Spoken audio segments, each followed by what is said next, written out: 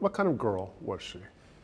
Noor was an all-American teenage girl. She called her friends dude. At school she played tennis on the tennis team. She worked on the yearbook.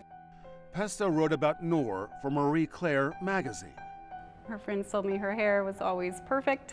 She could always be counted on to have a bottle of hairspray handy. She had a foot in two worlds. She had one foot in suburban America and one foot in Middle Eastern tradition. That's Noor in white, modeling at a local Middle Eastern event. Did she struggle with trying to straddle both of those cultures? Absolutely. You know, in public she just tried to put on a brave face. She just tried to live her life and enjoy the freedoms that America offered her. In private, she fought with her father all the time.